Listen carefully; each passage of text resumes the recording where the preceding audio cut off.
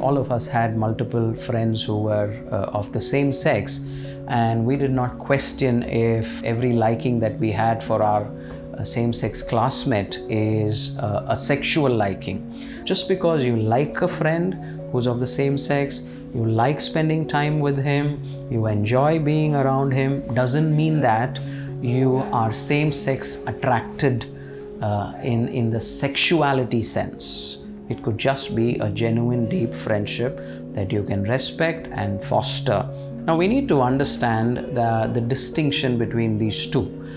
When we use terms like or love, we are trying to put them all together in one box, and these are terms that are very similar. But as I told you, the distinction of the 4 or 5 different words in the Greek for love. Okay, one denotes sexual love, the other parental love, the other a love for a friend.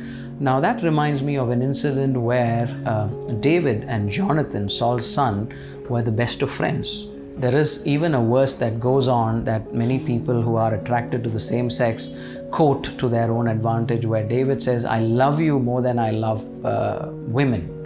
Okay, and they kind of tie in all various kinds of connotation and try to ask, oh, so therefore is this erotic love? No, we need to understand phileo love.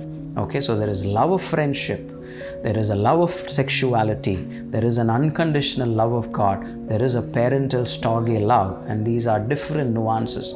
Just because you like a friend doesn't mean that you are same-sex attracted, but also keep the boundaries very clear and keep a check on whether that friendship, phileo friendship or love, does not translate and become erotic love or sexual love.